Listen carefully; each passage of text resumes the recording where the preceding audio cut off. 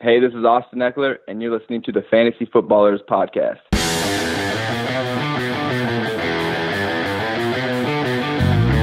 Welcome to the Fantasy Footballers Podcast with your hosts, Andy Holloway, Jason Moore, and Mike Wright.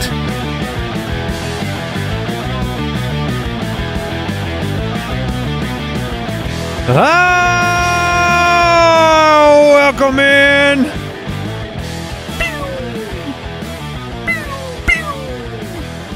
Thursday, June 18th. I don't know what the sounds were there. 2020. Welcome into the show. Mike Wright is here. That is correct. Fantasy Hitman. A fantasy hat man these days, my good. Get a haircut. We were just talking about that. You have It's a troubled situation under this so thing. much. Yeah. I can see it's growing out over your ears. It's going to get in the way of your earbuds soon. It's a problem. It is a problem. Well, we went to the close-up. Thank you. Why don't We you apologize. Take the hat off. Show it off, Mike. Oh, hey, Oh, now that's put looking- the hat on. Put it on.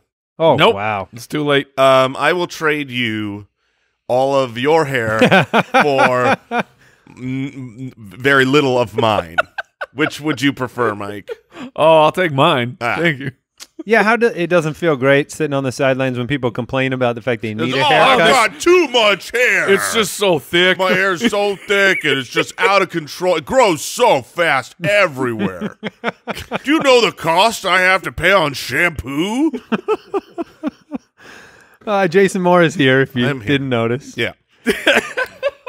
My hair grows slow enough where I'm still okay. To be clear, I said Jason Moore is here, not Jason Moore is hair. No, No. yes, of course.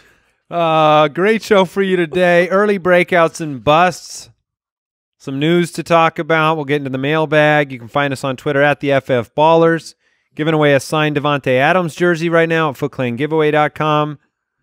And definitely check out the website, thefantasyfootballers.com, for new and exciting articles each week. Mm-hmm. Aaron Larson just threw one up there. Make the most of your mock drafts, which we did on Tuesday. And turned out pretty nice. Yep. Thank you, David Montgomery, for falling into the fifth pick or whatever it was. You guys want to do some buy sell? Yep. Buy or sell, presented by Pristine Auction.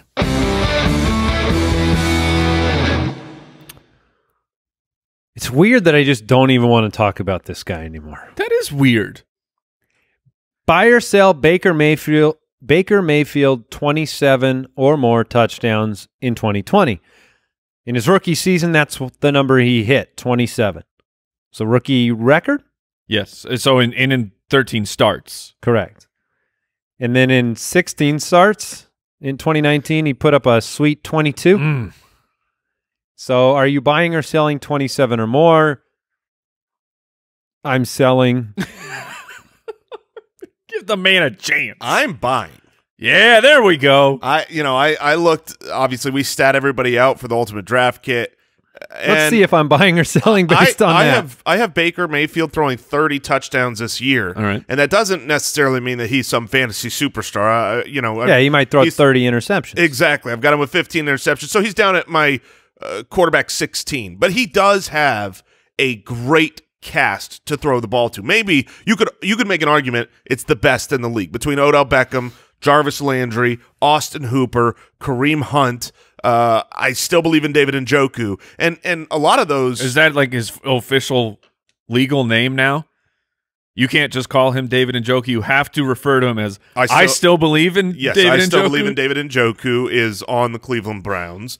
But I think that that a lot of the problem last year was Freddie Kitchens. I don't know that Stefanski is the solution, but I do know for sure that there are great receiving options. So if Baker, this is just a matter Did we just play a clip from last year? All that was true last year. It was true. He had great receivers. Sure, he didn't have Kareem Austin Hooper. He didn't have Kareem Hunt for half the year, and he didn't have Austin Hooper. So I think those are two pretty big differences. It was year one with Odell Beckham, who was also injured. So he had 22, 27 the year prior. This is not out of the realm of possibility. Yeah, 27 is not impossible by any stretch. I'll sell it. I think this team's identity will be the running game. I saw some people talking about Cam Newton because Cam Newton was working out with Odell. Talked about him being a backup option in Cleveland if the upcoming season were to go the way last year's went for Baker. Having some competition, having somebody to step in would have been important. I mean, he was arguably the worst starter in the NFL last year. He was bad. Yeah, he was very, very bad. And the thing you didn't mention, Jay, is it's the offensive line. Massive upgrades for the Cleveland Browns offensive line compared to last year, and that should make a big difference. That's what the difference to me. Right now I have Baker projected for 26. So I'm selling based on my projection, but that's very a soft close. sell. Yeah, I certainly see 30 in the realm of possibilities. Andy, what do you have him statted out for? 12. 20. 20. What? He's getting worse? That is correct, Mike. Based on mathematics, you are accurate. Yes, he's getting worse. That's all right. Actually, I don't have him collapsing this team. Like I said, the identity, the Stefanski offense, the fact that Nick Chubb and Kareem Hunt can carry the load and they can have success with that. 20's low. 20 is very low. Last year, so Kirk Cousins, when things had completely changed for Minnesota, and I'm not, Kirk Cousins is a better quarterback than Baker at this point, but in 15 games of a regular season, Kirk Cousins was at 26. So that even with the identity being completely on the running game, I agree. He still hit 26. It's about efficiency. It is about efficiency, but that also wasn't just like some abnormal low touchdown total last year. It was a low yardage total. It was not having success. He's played 16 games. He only threw for 3,800 yards. I think it's fair to look back at last year and say that Baker Mayfield was bad at quarterback. He was missing guys that were wide open. I mean, if you go back and look at all the targets to Odell Beckham, you would talk about two people on a different page of the playbook. They were so out of sync, so many uncatchable targets. He was just flat out bad. And so this is why it's a matter of, what do you believe about Baker? Is he just not actually good enough to be an NFL franchise quarterback? We're about to find out. Yeah, and then this is going to be the make or break. I still believe in David Njoku and Baker Mayfield. All right, that was buy or sell from Pristine Auction. PristineAuction.com. Use the code BALLERS. Get a $10 credit on some sweet sports memorabilia. News and notes from around the league. Well, we have some. This is unfortunate Eagles news. Yes. This is become par for the course Eagles news in some ways. First, Alshon Jeffrey. Without a timetable for return. If you have to add "I still believe" in front of David Njoku, you have to add "without a timetable for return" after Alshon Jeffrey. He had a Lisfranc injury to end 2019. No timetable to return. Yeah. Alshon Jeffrey once again looking as unreliable as ever. Yeah, if you read the injury blurbs in the Ultimate Draft Kit, that's really telling on Alshon Jeffrey. I mean, that was done a month ago, where it looked like, just based on the injury, what it was when it happened, that it would be a very, very real possibility he starts the season on the pup. And now I think that's the expectation of a lot of Eagles beat writers, is that he's going to miss 6 games. And that is bad news for the Eagles, bad for, obviously, Alshon and his value. Good news for Jalen Reagor, trying to get a chance to come in as a rookie with high target volume. But, yeah, that's not good. And it's not the only bad piece of news from the Eagles game. I think that's secondary. Go on. Right. I think the bigger news is that star right guard Brandon Brooks has suffered a torn left Achilles tendon. He will miss the entire 2020 season. See, Brooks told me to hit the loser horn, but that felt really demeaning on a person's actual injury. Yeah, that was more about the... To me, that was a horn of sadness. Thank you. That's how I interpreted it. We were with... That's where I was coming from. Yes. Yeah, but this does not summarize the... I mean, that just doesn't summarize the gravity. Hey, did you hear? Mike broke his leg. All right, You know what I mean? I see You know where what I'm you're saying? coming from. I Okay. see where you're coming from. But this is big news. yeah, well, yeah, like this sucks. This sucks really bad. Not only for the Philadelphia Eagles, but just as fans of football, because the Brandon Brooks injury to me is more impactful than the Alshon Jeffrey injury. One, because Jeffrey should be back eventually, but you need the offensive line for everything, for Wentz, for when Alshon Jeffrey comes back. Like, this is very unfortunate news. He was, in fact, PFF, Pro Football Focus, #1 overall guard in 2019. Think about Carson Wentz when Lane Johnson Well, this was going to is say. there and is not there. This is like two bits of news that just put the Eagles in the exact same spot they were in last year. Yeah. Offensive line problems, wide receiver problems. Carson Wentz's career, much, much better projections with Alshon Jeffrey in the lineup from a touch. Like, he's played 23 games without him. His 16-game pace, touchdown-wise, without Alshon Jeffrey is 18. With Alshon in 33 That's games. worse than 20. Yeah, with Alshon, it's 34 on a season. So, and you've seen it down in the red zone. Alshon's just kind of like a go-to guy. As annoying as he is for fantasy owners, he's great on the field. He's really helpful for Carson Wentz. And here the Eagles are in the same boat as they were last And season. he, you know, dynasty-wise, he should be able to come back fine. He's actually had this injury already on his other leg. Wait. And he came You're back. talking about Brandon Brooks? Yes. Oh, it's like Alshon Dynasty. No, I would not Just want talking about him on my team. the Eagles and Carson Wentz and with Okay. Brandon Brooks' injury. He'll be able to come back, but it's not going to be in 2020. 49ers extended Kyle Shanahan. This is according to, they're following the obligatory made it to the Super Bowl rule where you have to do this immediately following. Well, it wasn't just an extension. It was he had 3 years left because if you remember, the 49ers went all in on Kyle Shanahan when they signed him. Yes. But so it's actually a new 6-year contract because the 3 years that he's on or that he had left, they have now been replaced with a pay raise. Kyle Shanahan offenses are great. They are great everywhere he has gone. He has had a great offense. Won't be the last time we're talking about a Kyle Shanahan offense on today's show. All right. You guys want to talk? Oh, one more bit of news. Sort of. Saints running back coach Joel Thomas confirmed Alvin Kamara played through knee, ankle, and back injuries last season.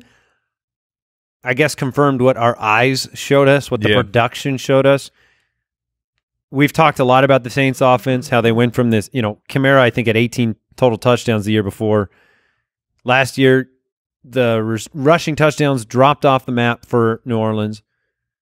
Maybe they didn't have confidence in Alvin Kamara around the goal line. Well, and we knew he had the ankle sprain that cost him some games, but knowing that he was also dealing with a knee and a back injury, it's... Does this concern you at all for durability? Do you look at him and say, not maybe really. he's... Okay. I mean, every running back gets hurt, so this... I think we could get this report from every running back coach about their running back. They're like, well, actually, he was playing through a back and a knee injury all year. That's true. I mean, it's true. They get beat up. So, any other news you guys want to talk about? Nah. All right, let's go.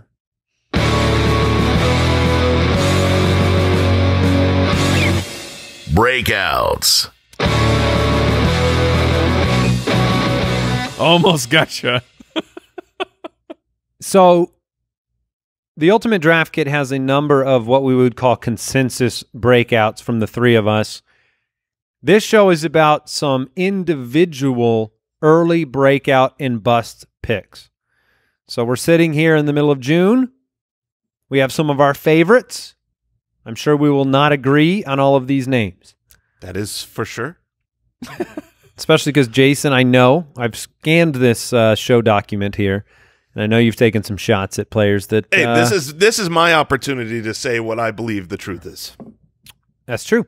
So let's start with our early breakout picks, and we'll go right into that Shanahan offense. I'm going to go with running back Raheem Mostert.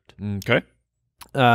If you look at the identity of this team, you talk about what Kyle Shanahan does best and has proven he can do in the NFL. It's run the football. The 49ers last year, they had the second most rushing attempts in the National Football League with 498 attempts. That was behind Baltimore. Baltimore has an extra running back built into that quarterback, and that's why they led the way. But from a running back perspective, nobody really does it quite like San Francisco. And, you know, you had Matt Breida in the mix last year. Raheem Mostert, did he break out at the back half of the year? I would say he had breakout games. Still had a couple disappearing acts, and you still have Tevin Coleman to deal with. But Raheem Mostert is in a position here with Matt Breida leaving 123 carries that he had last year. He's in Miami now. He has a great opportunity to have a much larger workload in one of the best rushing offenses in football. So I think he's not being valued that way in fantasy drafts right now. Interesting stat about Raheem Mostert last year. Some people like the yards per carry metric. Some people hate the yards per carry metric. Player Profiler goes a step further with what they call their true yards per carry, which basically gets rid of those monster runs and looks at a more averaged number. Raheem Mostert was number 1 in football last year in that average number. Now, he still had 12 breakaway runs that put his yards per carry at 5.6, but when you kind of normalize it, it was still 5.3. Best running back in football by that metric. A lot of that has to do with the system. It's taken Raheem Mostert a long time to get to this point. But this was a 95th percentile speed guy, 4.42. This was a 96th percentile burst score. So Raheem Mostert, we saw it on the field last year. He was their best running back. And I think he's going to have every opportunity to be that guy again this year. Tevin Coleman will have his games, but Tevin Coleman, if he showed me anything over the last 5-6 years, is that he disappears. He's the Amari Cooper of the running back position. Sometimes he shows up, and you go, oh, I mean, in Atlanta, you'd be like, oh, Tevin Coleman, that guy is going to be the, a superstar on a franchise. And then, no, injuries, things like that. Do you worry about the Kyle Shanahan roulette wheel where I know that's the worry that's been brought up on the show a lot. That roulette wheel lost one of, its pieces in Matt Breida. So, yeah, I get concerned around the goal line on any of these teams that all of a sudden, it's the same thing that would happen with Alvin Kamara. You'd be like, crap, Mark Ingram got that carry. This player's on the field for that down. But I think Mostert was given the opportunity. He earned that opportunity last year, and the team's moves in the offseason say they're very comfortable going forward with those two guys. If you have 498 carries, they're not coming from Garoppolo. So you distribute those across a couple of players. To me, that gives you a great opportunity to be a top-tier guy, and they're going to score a lot of points. They're going to move the football. So for me, Raheem Mostert is one of those players that is being drafted behind where his true value could be. No, I like it. What's interesting is players like Mostert, compare it to the hype that you get on a player like Clyde Edwards-Helaire. Like, these are two great offenses in football. But Clyde Edwards-Helaire, we see creeping forward and forward and forward in drafts. May have a slow start, doesn't have an established role. Mostert feels a little bit older, a little bit of ambiguity.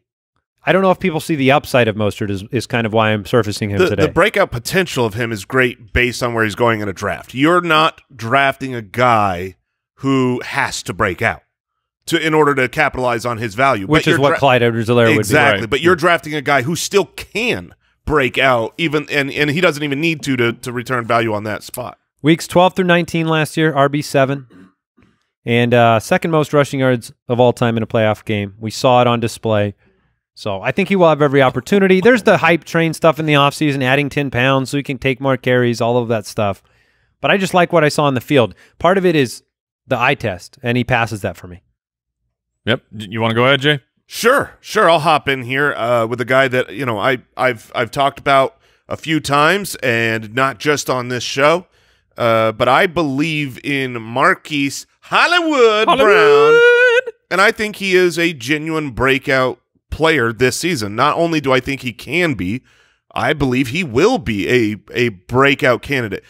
He's a great wide receiver. Go look at reception perception and see how he fares. He's not a one-trick pony deep ball, just because he's so fast. And, he's got one of those true, cards in his pocket that's just like, I'm faster than you. I beat you. You look at next gen stat numbers and you see the amount of space that defenders give Marquise Brown in his rookie year. It's at near the top of the league. There's a reason for that. But then he's also a good route runner. He's got good hands. He's just a really solid wide receiver. Look at last year, comes into the league as the number 1 drafted NFL wide receiver, even though he was injured because of that talent. And he's on a team that has the last year's MVP for quarterback, unlike the common breakout candidate of Terry McLaurin. We all love Terry McLaurin, but he's got Dwayne Haskins throwing him the ball, whereas Marquise Brown has Lamar Jackson. And you could say, okay, well, there's touchdown regression coming for Lamar Jackson. That outlandish 9% of his passes went for a touchdown. Okay, that's not going to happen. Well, he also only threw the ball about 400 times. That is also likely to not repeat. I mean, that is so far beyond – that's lower than any other quarterback that played even 11 games. I mean, he was almost the same as Drew Brees, who missed a huge chunk of the season. Let me ask you a question on him. When he was with Kyler Murray in his junior year, he put up 75 for 1,300 yards and 10 touchdowns. In 12 games. College. What about – in college, yeah. What about that line? Do you think that line is feasible in the NFL? Is that a ceiling line for Marquise Hollywood Brown? 75 receptions. I think 16 games. Yeah, I mean, I have him statted for 74 receptions. Okay. This year, I've got him well over 100 targets because if you look at the target market share that I think he will actually command, somewhere north of 20%. Last year it was 16%. I mean, you're talking about John Brown last year was like 23%. It's like he is going to be one of the 2 main targets there. And I'm not worried about Miles Boykin and Willie Snead. So it's a smaller pie, but he's going to get a large slice of it. And he's extremely talented. Look at the first 5 weeks of last year. Then he got injured. He got that ankle injury in week 5. Those first 5 weeks, he was on a 16-game target in his rookie year for 125 targets. I mean, if he got 125 targets, he's an absolute breakout star. And when it comes to the touchdown opportunities, the real thing that makes a guy break out in fantasy football, they're there. He had 7 touchdowns in limited time where he's averaging like 59% of snaps. That's going to go up this season, and you can get tap passes with him. You're around that goal line. Just give him a little in-around tap pass. Tap it in. He can also get an 83-yard touchdown like he did last year. I mean, this is a guy who I think has everything in his corner. They drafted him to be that guy. They want Lamar Jackson to grow as a passer as well. So I think passing volume goes up. His snap percentage goes up. Him getting better in year 2 is there. There's no competition for targets outside of Mark Andrews. He's awesome. I'm a genuine believer that he's going to break out this year. Last year at the trade deadline in fantasy leagues, I didn't target anybody as much as I did Hollywood Brown in leagues that I had keeper opportunities. He seemed like the kind of player that, due to the injury, what you see on film is an elite player. Much like Tyreek Hill, he forces the defense to play him a certain way, which gives him that kind of space underneath. He won more on curl routes and out routes than he even did on 9 routes because of what he makes the defense do. If I'm playing devil's advocate for Hollywood Brown, which I think is important, it's injury is a concern. He is not built like Dez Bryant. He is a player that is built like Deshaun Jackson. That is who has struggled with injuries at times as well. A lot of these speedsters do, and last year Hollywood Brown did. So that would be one risk factor. The other one is just, what do they need from him? The recipe for success last year did not require Hollywood to do that. So will they continue? I think Lamar loves throwing him the football. If you watch when he's active, it's Mark Andrews, it's Hollywood Brown as often as possible. So the breakout path is there. I think those would just be the things that jump out as, yeah, the injury risk is legit. Injured in college, injured, obviously, I just said week 5 is ankle injury. But I do think he is going to be, when they really needed him, they eased him back from that ankle injury and played him about 50% of snaps. And then come playoffs, and you saw another crazy line, 120-plus yards and double-digit targets. Brooks, look up his current average draft position for me, and if you don't have it. You got it. I want to know where he's going right now. He's not being drafted as a breakout.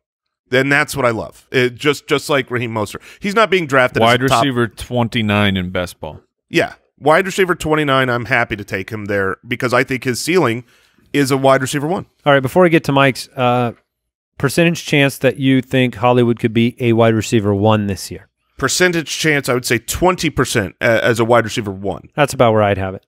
Yeah, it's pretty good. Before we move into Mike didn't want to give his percentage. I would put it at 10, maybe 10%. But a top 20 wide receiver, I think that to me is 65%. Cool.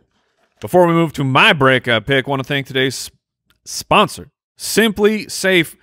Fellas, what is the #1 sign of a bad home security system? Answer: a home security system that is so complicated you just never use it. And then that is exactly the type of security system that Simply Safe has spent a decade fighting against. It's designed to be easy. It protects your home 24/7, and you can order this thing online with the click of a button. You open the box, place the sensors, plug it in, and now your home is protected by Simply Safe. There's no technician, there's no salesperson that has to come and disrupt your house, and there's no outrageous monthly fees or a 2-year contract. They got rid of that stuff. That's nonsense, according to Simply Safe and us, who uses Simply Safe to protect our studio. This marvelous studio that we're recording the show in, we don't worry about it when we're gone. It's protected by Simply Safe, and you can head to simplysafe.com/footballers and get free shipping and a 60-day money-back guarantee. That's simplysafe.com/footballers to make sure they know that our show sent you. And we also want to thank HelloFresh, America's #1 meal kit, and my dinner multiple times every week. Look, they offer fresh, high-quality ingredients every week for a super flavorful experience, and really, they're breaking you out of your rut. I have staples in my life, right? Like, oh, we got to get the Sounds kids. Painful. We're throwing in pizza. What is it tonight? Spaghetti, whatever. I love when it's a HelloFresh night because it's always something new. It's always something different. It's delicious, and you can save up to 28% by using HelloFresh versus just grocery store shopping. And you don't have to do the shopping. That's my favorite You're stopping part. the shopping. They give you pre-portioned ingredients. There's less, mealtime prep work. Pretty much all these meals are on the table in just about 30 minutes. It's a wonderful time for me and my wife when we make them. We love it. There's something for everyone. And you can go to HelloFresh.com/60footballers and use the code 60footballers. That's the number 60 footballers to get 60% off your first 3 weeks, including free shipping on your first box. That's HelloFresh.com/60footballers and code 60footballers to get $60 off your first 3 weeks, including free shipping and your first box. Additional restrictions apply. Visit HelloFresh.com for more details. I'm curious if our listeners would have preferred to get only $55 off just for the sake of the show, but I guess 60 is more than 55. That is a mathematical fact. All right, Mike, you have a breakout candidate that will be very polarizing for our audience. It will be, but we had a very impassioned listener of the show write in. I'm staring at his email. Right into to the show to say how can we possibly think that Daniel Jones is going to be a breakout fantasy football player? He's a Giants fan. And a lot of capital letters in this email, Mike. Okay, he brought it. He brought the fire. But I still believe in Daniel Jones as a fantasy breakout quarterback. And the reason I am going with that one, to me, when I'm watching Daniel Jones play, yes, he made a lot of mistakes. He's a rookie quarterback. Rookie quarterbacks make a lot of mistakes. Those fumbles, that's unforgivable. What he did in the fumble Number department. 1 in the NFL in turnover-worthy plays per game in a season where Jameis Winston did that. Yes, because he fumbled the ball. However, he only threw 12 interceptions, which as a rookie, that's not too bad. But here's what I want to highlight about Daniel Jones. The last 10 years, rookie quarterbacks that have played at least 10 games, they've started those 10 games and averaged 250 passing yards per game.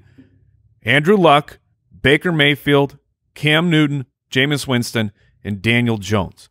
That is it. He is in there with elite category. He put up the 10th best fantasy season for a rookie quarterback. And he started 12 games. In 12 games, he threw 24 touchdowns. That's the 4th most for a rookie quarterback of all time. That put his pace at 32 touchdowns, which would have blown Baker Mayfield's rookie record out of the water. It would have been the only rookie quarterback to ever throw for 30 touchdowns. Now, I get it. He didn't do that. But still, the 4th most touchdowns in 12 games. That's very impressive. He joined Deshaun Watson as the second rookie quarterback ever to have 3 games with 4+ passing touchdowns. That's a very impressive feat, and that's if you're discounting the game, his first start where he had 2 passing touchdowns and 2 rushing touchdowns. Like, he put up monster games. He was inconsistent, yes, but he was a rookie, and he runs the ball. I was going to say, in 12 games, 279 rushing yards, 2 touchdowns. Yes, he put up. He was on a pace of 365 rushing yards. That's not. Yes, I get it. That's not Lamar Jackson numbers, but it's helpful. No one is Lamar Jackson. Exactly. Alex, saying, old Alex Smith those numbers. are like Alex Smith numbers where you're averaging over 20 rushing yards a game. That eliminates one mistake right there, and we know he is working on his ball security. Then Daniel Jeremiah recently tweeted out something that caught my attention because it's something you kind of know inherently, but you didn't realize this. In each team's projected 11 personnel, so 1 running back, 1 tight end, 3 wide, based on the 40-yard dash, the Giants have, as a group, the fastest ensemble of weapons, even faster than the weapons in Kansas City. He is surrounded by speed. Like, Daniel Jones is willing to throw the ball downfield, but he doesn't have to. He can just trust the players to run 5 yards in front of him and take it to the house, on top of everything where the numbers are trending in a very positive direction. Their defense stinks. They are really, really bad. The game scripts are going to be in favor of Daniel Jones. Last year, the Giants' 30th best, as we would call them. Their free agency additions, James Bradbury, the 75th ranked corner, according to Pro Football Focus. Blake Martinez, linebacker, ranked 58th, according to Pro Football Focus last year. Like, these are not awe-inspiring additions to the defensive side of the field. Daniel Jones is going to have to throw the ball a lot, and he is surrounded by talent. I think Daniel Jones is a breakout quarterback. You worry about Jason Garrett? I don't. I do not worry about Jason Garrett. Do you think that Daniel Jones had to do too much in a way? It almost seems like he is training himself to be the next Jameis Winston, which for fantasy owners out there, by the way, don't hear what we're not saying.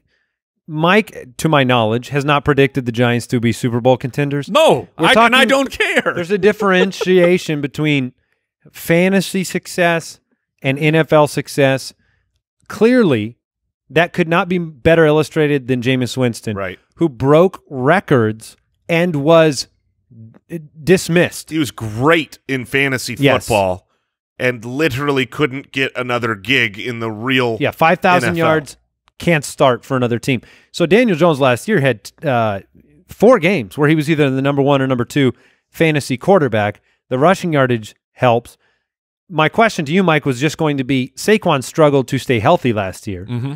Did Daniel Jones have to do too much? Saquon wasn't able to do as much. Did that inflate some of those rookie touchdown totals? It's certainly possible, but I would counter that by saying this. Daniel Jones put up those 24 touchdowns that I talked about. Games that Daniel Jones played with his 3 starting wide receivers, 4. That's 4 games. Yeah, no Evan Ingram. I'm not even counting Ingram. I'm just saying games that Golden Tate, Sterling Shepard, and Darius Slayton were all on the field together 4 times. Like this, I really, really believe that Daniel Jones will be a top 10 quarterback by the end of the year. Now he starts the season. His schedule: Pittsburgh, Chicago, San Francisco. The schedule sucks, and the opening schedule is brutal for Daniel Jones. He's a D&D. I don't think draft. Yeah, I don't think it's impossible that Daniel Jones comes out and is very surprising in these first few weeks.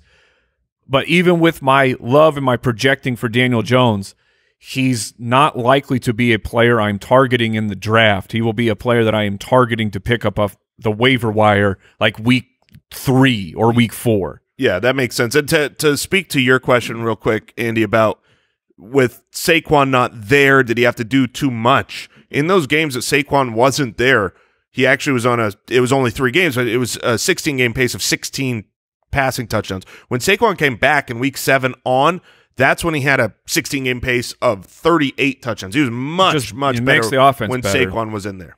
All right, you guys want to talk about some early busts? Let's do it. Bus. He's letting him have it. Best. All right, so again, like I mentioned before, in the Ultimate Draft Kit at ultimatedraftkit.com, tons of consensus bust picks, also breakout sleepers values. But these are our individual bust picks, early bust options.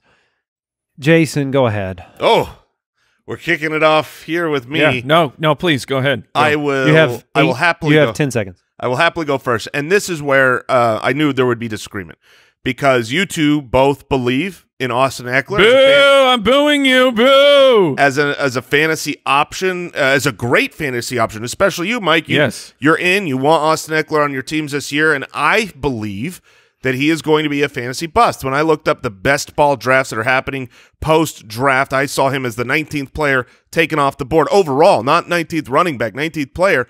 You're expecting big things. I've seen You're talking about great friend of the show. Great friend of the show, Ekeler. Austin Ekeler. Yeah. I love Austin Ekeler. I think he's a super cool guy. You express it in interesting ways, Jason. Look, my stats are my own, and they don't paint as rosy a picture.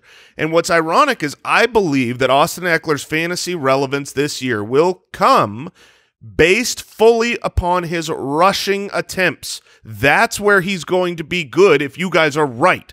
If he's up there at 200-plus carries because he ends up being the clear leader of this, what I project to be a three-way timeshare, then I will be wrong and you will be right.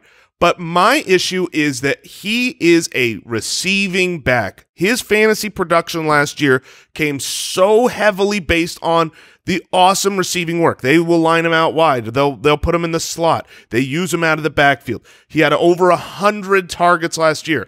That is fantasy gold. But oh wait, that doesn't mean that happens this year. Now, there's been a lot of talk about when people have 100-plus targets at running back, that the next following year, I've heard this about Leonard Fournette, that the following year doesn't always work out well. Well, I wanted to see, because some of those numbers are misleading. You have David Johnson, Le'Veon Bell, Danny Woodhead, Lamont Jordan, and Alvin Kamara. These are 100-plus target running backs? Those five are 100-plus target running backs who the following year played, were injured. And it just ruins those numbers, and it makes it look so devastating. So I did the math myself. I took since the year 2000, every running back who's had 100-plus targets, and I wanted to see what actually happens when they play the next year. How do they fare in general? So I took everybody with, fewer than 11 games out. I want to make sure they're actually playing, and I wanted to see what happens. There's 25 running backs since 2000 that have plus 100 receptions. I'm not counting this last year because we don't know the following receptions year yet. Or targets? Targets, sorry. And the average the following year is a loss of 25 targets. 14 times they lost more than 20. 14 of 25 of those players lost more than 20 targets. 11 of those 25 players lost more than 40 targets the following season. And now we have Austin Ekeler, who we know has a completely different situation. He doesn't have check down Phillip Rivers at quarterback. He's got a scrambling Tyrod Taylor. I think it is very within the realm of possibility that Austin Ekeler loses 40 targets. I have him losing 30 targets. And if that happens and he's not a super, if he's not a 200 carry running back, then he's not going to return at the value he's being drafted at right now. That's my fear. I see the avenue. I don't think he's a guaranteed bust. I'm not saying he sucks. I think he's a great running back. But the probability that he could not return on where he's being drafted, I think, is way too high. So I've got him on my draft sheets as a guy that I'm going to be avoiding because I think that he could bust for fantasy value. You want to take this or want me to take this, Mike? You can start. My only counterpoint to you is that, look, he's not being drafted as the RB6. That's what he finished as last year with those target totals, with the lower rushing attempts with Melvin Gordon in the backfield. So to me, it is an argument about who is integral to the offense. Great defense. I think we all agree Los Angeles has a great defense. Yes. Ekeler is integral to the offense. I don't know how much Taylor and how much Herbert we're going to get. But I'm not drafting him to be the RB6, and that's what he finished as. I have him ranked as my RB11. And so if the cost is RB6, I would be with you. He's not. I don't think he delivers on last year. I have him losing, I think, about 20 targets. Yep, as do I. And I don't have him with over 200 carries. I have him with 165 instead of 132. Wow. So I've got him with 166. You and I see him with there the you same, go. the same 3 type of rushing touchdowns. But I have him with 77 receiving targets and 60 receptions. That's the big difference. And yeah. So obviously, that's the difference. If you've got him at running back 11, the difference there is that. And based on my research on both history and then the projection forward of the quarterback change, if he's down in the 70 targets, you're not going to be happy. Now, how many of those guys in your research, when you looked at the guys who had the 100-plus targets, went 100-plus targets straight into the bag of money to be the starting running back? I do not have contract details attached here, Mike. He just got the bag, man, and he was signed as an offensive weapon. And I think you guys are – I think you're being very low giving him 160-something attempts when last year he had 132. And once Melvin Gordon came back, he was averaging, what, like 6 or 7 attempts? He's not getting 6 or 7 attempts per game. He'll be up in the 10 to 15 range every single game, in my opinion. Well, like 10 would be 160, so we've got him at 166. I'm saying he will be there, like at minimum. At minimum, he'll be hitting 10, and then he'll have the games where he's up with 15 or more carries. I believe in the talent. And where do you have him though? You probably don't have him much higher than I do. I have him at running back 7 right now. You have him much higher than I do. I have him, and I'm with you guys. I have him losing 30 look, targets. Jason, this is his, like you said, his stats are his own. They are. This is an early bust show. He is on record as potentially incorrect. And you talk about, the contract situations of these running backs where, I don't have those details, but these are great running backs. This is not a list of these guys got 100 targets for a reason. It's LaDainian Tomlinson and Matt Forte, Chris McCaffrey, Reggie Shout Bush. out to Lamont Jordan, though. I missed him. No, I took Lamont Jordan out. He is not in this data. No. I'm saying I took out the people that were injured the following years. No, I wasn't giving him grief. I love Lamont Jordan. It's been a minute since I've heard that name. Yeah. All right. I'm going to throw a name out there that I think is a boring early bust pick, but one that's worth surfacing based on where he's being drafted, and that's Tyler Boyd. Tyler Boyd is a good, reliable NFL wide receiver. But over the past couple of years, due to what's transpired in that offense, you had Andy Dalton, you had no A.J. Green. You don't have any guarantee of A.J. Green this year, but he is returning and he is at full health today. You also drafted T. Higgins, and you have a rookie quarterback in Cincinnati. And we looked at the average draft position of Tyler Boyd right now. It was something like wide receiver 32. I have him in the 40s this year. I just don't know what his real ceiling is going to be in a rookie-led offense with A.J. Green returning, with T. Higgins involved, with Joe Mixon out of the backfield. I have my concerns. He's been a very strong, reliable wide receiver. He's been over 1,000 yards the past 2 years. That is not, that's a nice benchmark to say 1,000 yards. It's not really special in the NFL to get over 1,000 yards at the receiving position.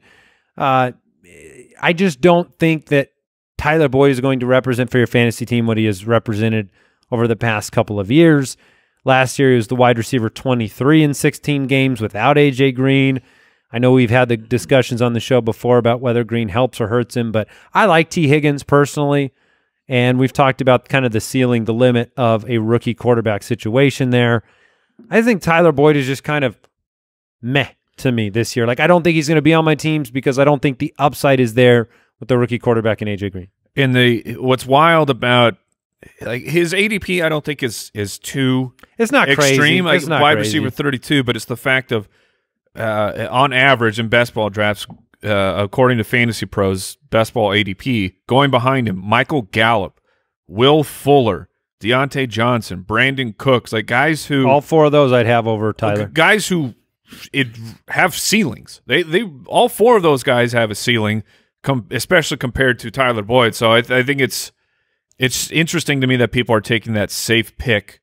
Tyler right Floor. there. Yeah. Oh, that's not bad. Yeah, that's what he seems Tyler like. Floor, he's got a good Tyler floor. He has. That's the thing. Tyler, He's got a good no, floor. I will not. His floor is like 800 yards receiving. Yeah, that's pretty good. Yeah. That's near You won't his stand ceiling. for it? You feel like that is He's insulting going to or be the something? 800 to 886 range. Yeah, he'll be That's- between 830 and 850 yards. Oh my goodness. And also, I just want to point out, while you talked about AJ Green coming back, and Oh my goodness. you brought up T. Higgins. Can't forget about What, Rodney Anderson? No. I missed the chance to talk about Rodney. No, I was going to bring up John Ross. Absolutely. He's also there. We need a bet, and I don't know what the bet is yet, Jason. Whether Rodney Anderson makes No, the roster. no, not that bet. That bet, I guess I lost a live bet on Tuesday, so I'm not going to make any quick ones. But I just want a situation where when you're wrong about AJ Green, you have to wear his jersey for some period of time. That is very important to me. I'm in on that. If AJ Green is a top 15 wide receiver this year, I'll wear his jersey for a week. Well, that's fine. That's a one-way bet. That works for me. Great. Because I love AJ Green. I top hope 15, he is. yeah, I just don't yeah. believe it at all, and I'm never going to draft him. All right, Mike, it's time for you to maybe pay back the Ekeler hate Yes. a little bit. From Jason's nonsense to my sensical data. To my perfect analysis. Stefon Diggs, love the player, do not like the destination, do not like the destination at all for fantasy purposes. I think Stefon Diggs is going to be a fantasy bust. Here's the thing. Last year, Diggs was the guy for Minnesota. Adam Thielen played full snaps in basically 7 games. Do you guys recall on Minnesota who had the second most targets on the team? Man, second most targets On the Minnesota Vikings. the Minnesota Vikings last year. I would guess Adam Thielen. No. It was Dalvin Cook with 63 That makes sense. 63 targets. That's what Stefon Diggs was competing with for target share. He ended up as the wide receiver 21 overall. He was a top 24 receiver in 6 of 15 games. He did not help your team. And now he goes from Kirk Cousins to Josh Allen. It's 2 teams that have very similar offensive philosophies, not very high volume.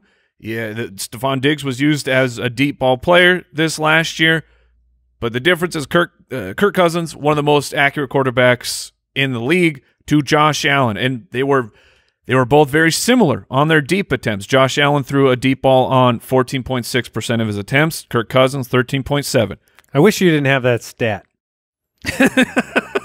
That's a good stat because That is a very but it's not telling just stat. about efficiency on the deep ball; it's how often he does it. Yes. And my counterpoint would have been, well, Josh Allen's come out and said he's never going to check it down; he's always going to chuck the ball.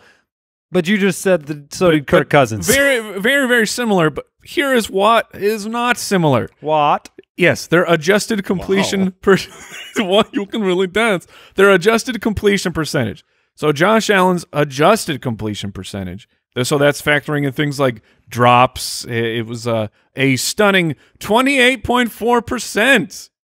Meanwhile, Kirk Cousins, an adjusted completion percent of 47.8%.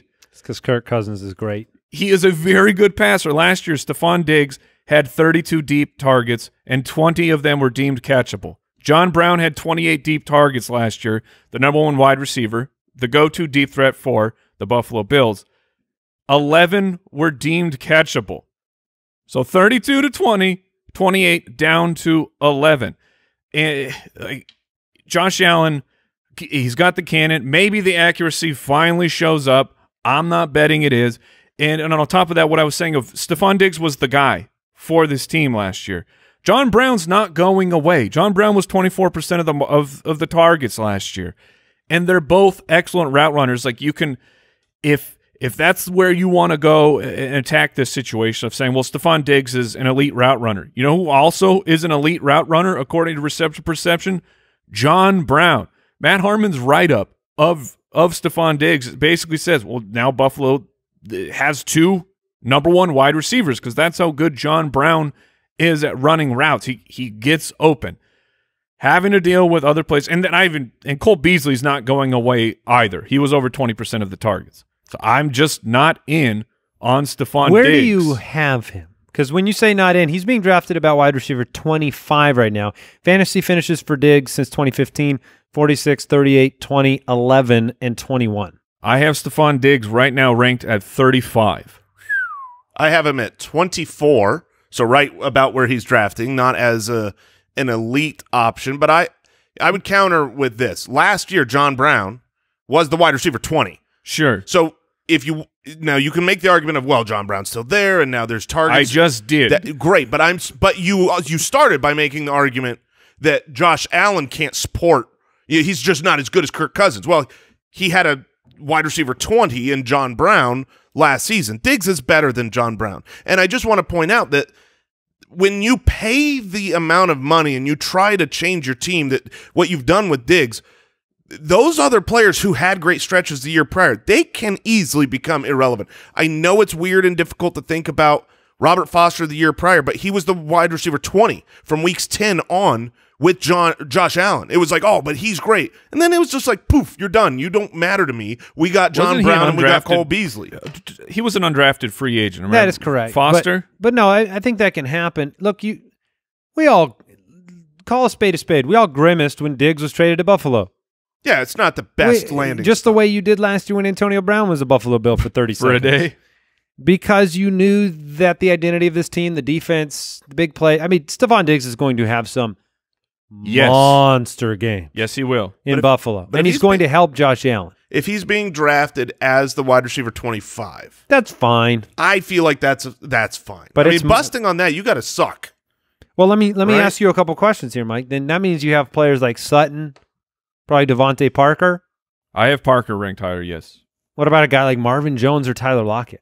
Let me pull up the rank. Well, Tyler Lockett I would for sure take over Stefon Diggs. So, yeah, I have Lockett at 25 and Marvin Jones right now at 28. Marvin Jones would be similar, like a similar tier of how I view the player, where Jones is going to have games where he goes off and games where he just disappears. That's another part of the problem why I was highlighting that Stefon Diggs was actually only good for your fantasy team last year about 6 times out of the whole season. It's been so painful. In those games, he was great.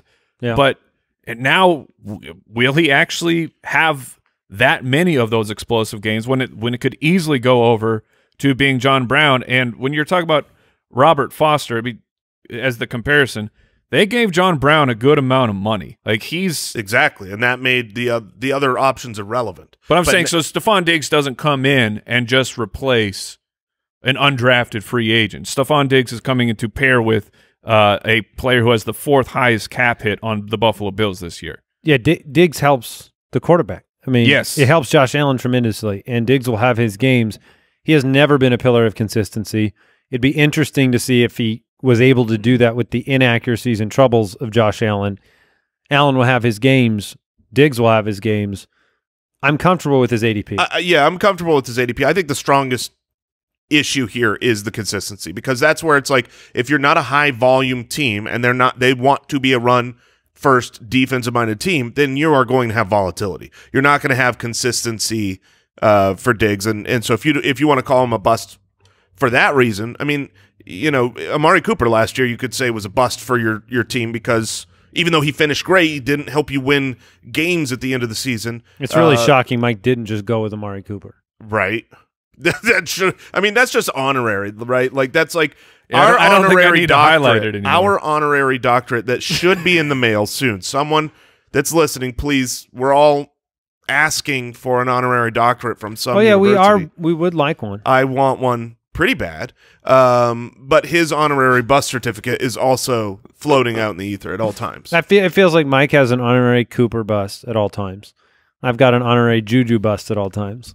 Mm-hmm. Who's Jason's honorary permanent? Apparently Austin Ekeler, big dumb face. I was not anti-Ekeler last year. This is a brand new thing. I like ending the show on big dumb face. That's perfect. Thank you for tuning in, supporting the show. Check out the Ultimate Draft Kit at ultimatedraftkit.com this weekend.